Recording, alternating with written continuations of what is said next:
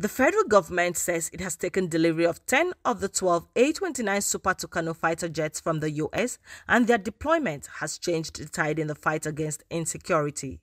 The Minister of Information and Culture, Alhaji Lai Mohammed, disclosed this when he featured on Forum, a news agency of Nigeria non-flagship interview program.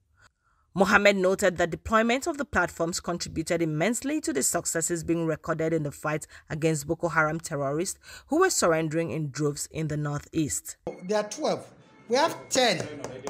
The next two, the last two, will be in about 2 weeks' time.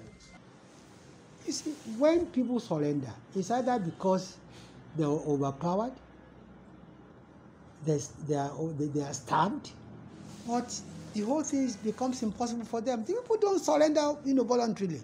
But to be honest with you, the introduction of those platforms have made a whole lot of difference.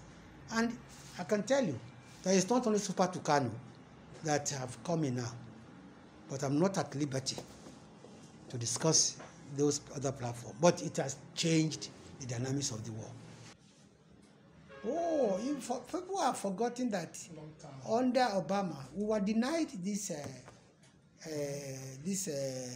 Super Tucano. And people just must understand that a lot of diplomacy went on before we got this one.